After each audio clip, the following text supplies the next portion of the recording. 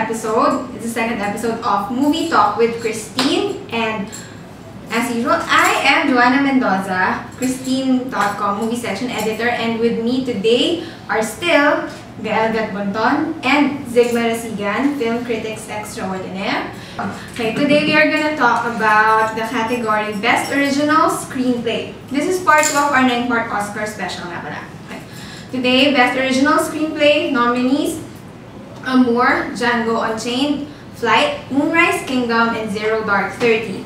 So guys, who do you think will win Best Original Screenplay? My bet's on Zero Dark 30s.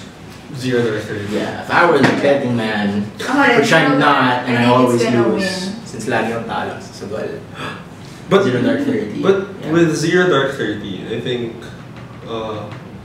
my opinion is the plot's super thin. Hindi mo super thin, like thin compared to the other nominees. I think it's more of Catherine Bigelow's direction more than the screenplay. Why Zero Dark was a nice film. For me, who will win is actually Django Unchained. Like my bet's Django Unchained, since Academy loves Tarantino's bold plot points and crazy antics and everything. Yeah, and it won the Golden Globe. Not that it's an indication, but it won the Golden Okay, Globe. it's never. Yeah, it's never an indication. Golden Globes. I think the more important thing is kasi that Zero Dark 30. If Mark Bold doesn't win here, Catherine Bigelow was already snubbed as a director for Zero Dark 30, and I really doubt it's gonna win for Best Picture.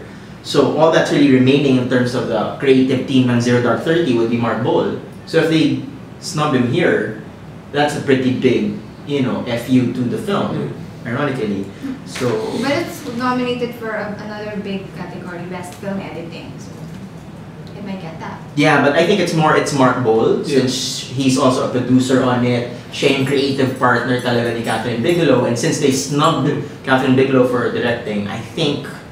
But I agree with you that it's kind of weak on the plot, but it's so big in terms of its relevance and in terms of its, topicality right now, which I find really daring for Bigelow and Mark Bold to have done. That's why I feel that. I want Amour or Moonrise.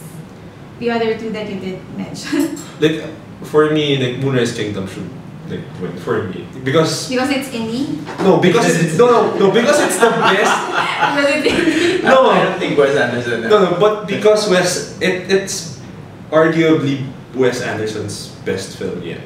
For me, it's Wes Anderson's best film. But he made this entire universe of a world of Moonrise Kingdom.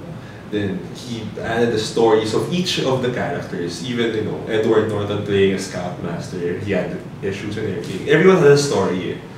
So, parang the creative genius of Roman Coppola plus Wes Anderson. I think that's my personal favorite. So what about you? I'd still go with Zero Dark 30. Ironically, not ironically. I really think it's going to win, and I feel like it should win. Moonrise Kingdom. I think Moonrise Kingdom's, it was more Wes Anderson's visuals again, his direction that really, gelled the script together.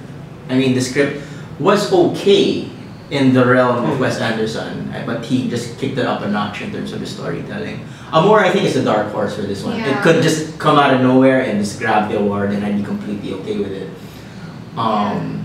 But yeah, but there is a beauty to the simplicity of Amour. It's just two people just taking care of each other during the twilight years, which I think is absolutely beautiful. That concludes our discussion for Best Original Screenplay. We would love to know what you think as well. Facebook. Please comment away in the article where this video is going to be posted, and you will also post on our Facebook wall. Bye-bye!